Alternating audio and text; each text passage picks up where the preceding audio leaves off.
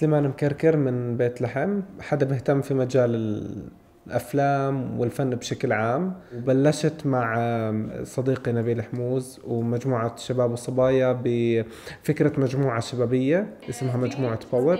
تأسست عام 2012، بتهتم في مجال الإنتاج الإعلامي والمرئي. فيها 3 أقسام: راديو باور على الإنترنت، باور برودكشنز، وباور هيلب. كل واحد فينا كان من مكان جغرافي مختلف، من خلفيات مختلفة بالأفكار، وجمعنا حالنا مشان نخلق لنا مساحة نعبر فيها عن آرائنا، وكمان مشان نلاقي فرص عمل ونحاول إنه نوصل ونوصل صوتنا للمجتمع الفلسطيني. بعد 2 نصحى على خبر الشخص اللي كان عنده الرؤية والقائد للمجموعة قرر إنه ينهي حياته.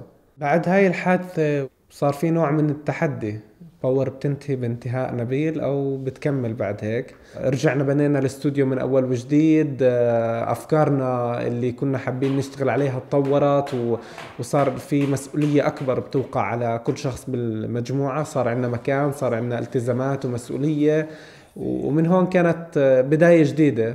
بفلسطين هون الإرادة والطموح مهم بس مش كافي. نحكي احنا دايما باور منكمل الحلم، وهذا الشعار اللي حملناه من بعد وفاة نبيل. الحلم اللي نقله نبيل لأعضاء المجموعة دايما بيكمل بروح نبيل وبطاقته الإيجابية اللي خلاها جوا كل شخص فينا.